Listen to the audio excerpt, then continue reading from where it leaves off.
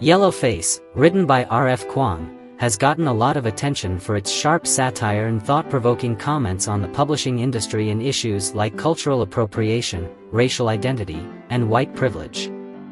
In Kuang's book, the main character is a failing white writer named June Hayward. After her friend, the charismatic Asian American writer Athena Liu, dies, June finds a unique chance to get her career back on track. Hayward takes Athena's work and says that she finished it herself. This puts her in the spotlight. Kuang shows the flaws and hypocrisies of the literature world by breaking it down in an interesting way. June, the unreliable narrator of the book, reveals a dirty truth while managing layers of lies and cover-ups. Yellowface is a funny and interesting thriller that looks at the darker sides of the business world.